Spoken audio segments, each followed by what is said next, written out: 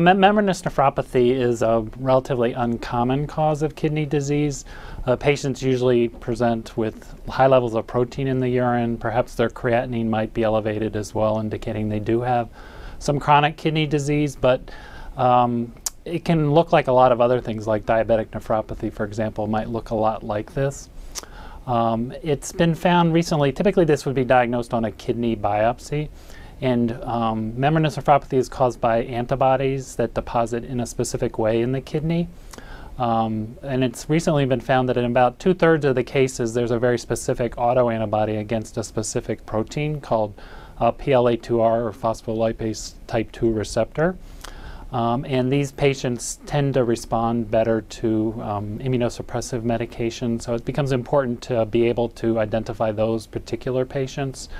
So this is a useful way to diagnose this particular relatively rare cause of kidney disease. It really should be ordered in the right kind of patient. So it should either be somebody that is known, has already had a kidney biopsy, and we know that they do have membranous nephropathy, and we want to see if they're one of these kind that have this specific autoantibody. Or if it's somebody that for some reason maybe could not get a kidney biopsy, maybe they had a bleeding problem, people didn't think it was worth the risk, this might be useful in that specific situation. Or it also could be useful for monitoring the levels of the antibody over time in someone that you know already has this. In general, I would say it should be ordered in people where we really suspect membranous nephropathy or we know they have it. So it's not something I would do just sort of as part of a huge panel fishing for things. So if ordered in the right way, it's very specific. If it turns out positive, these are patients that are very likely to do well with various immunosuppressive medications, so you would be much more likely to try that.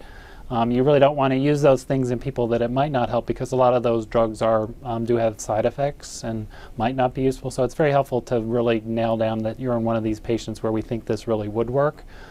The other situation where it can be very helpful is looking for the levels to go down with your treatment. In membranous nephropathy, even if the treatment is working, it can take up to a year for the protein levels in the urine to go down. So therefore, this actually goes down quicker, usually within a month or two. So you can feel confident, even though the protein part might not be getting better, that your treatment probably has worked and you just need to be patient. And then the other circumstance where I think it's quite helpful is patients that maybe are going for kidney transplant, and maybe you do or don't know that they had membranous nephropathy, and you want to see if they're at high risk for having it again in their transplant.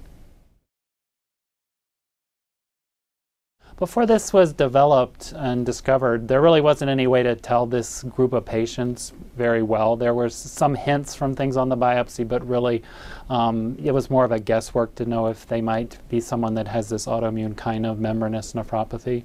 So there really wasn't an alternative test.